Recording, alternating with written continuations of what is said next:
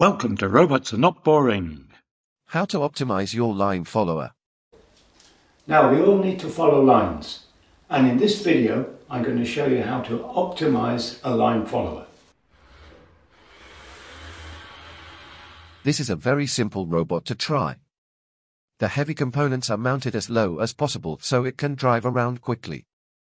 Looking at the underside, we can see two pairs of light sensors. In this video I will only be using one sensor. The other three are there to look into other topics in other videos. This program uses two My blocks. An initialization block which sets up some starting conditions, and the line follow block to drive the robot. The line follow block has three parameters. MP or motor power which sets the speed. Distance which sets the number of centimeters to travel. And side which defines which side of the black line to follow. Here we convert centimeters into degrees and then stay in the repeat until loop till the number of degrees is reached.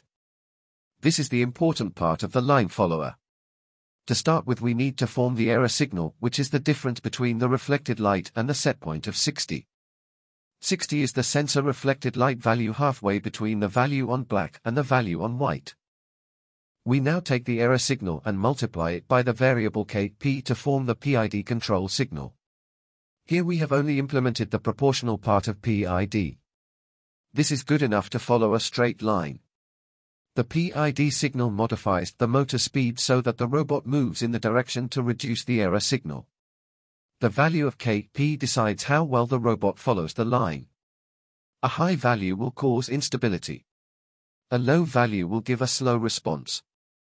Here we have added the error variable to the line graph. This will enable us to try different values of kp and choose the best value for our robot.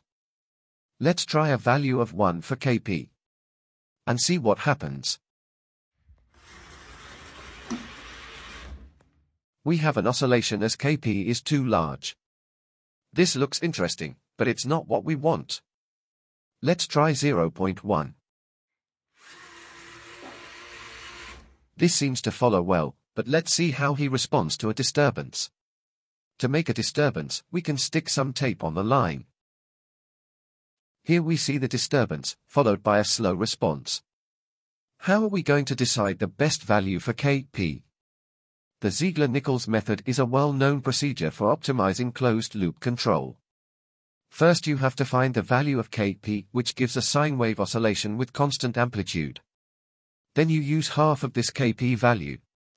Let's try 0.8 for kp. This gives a slightly increasing amplitude after the disturbance. Let's try a value of 0.7. This gives more or less a constant amplitude after the disturbance, so we will take half of this for our kp value.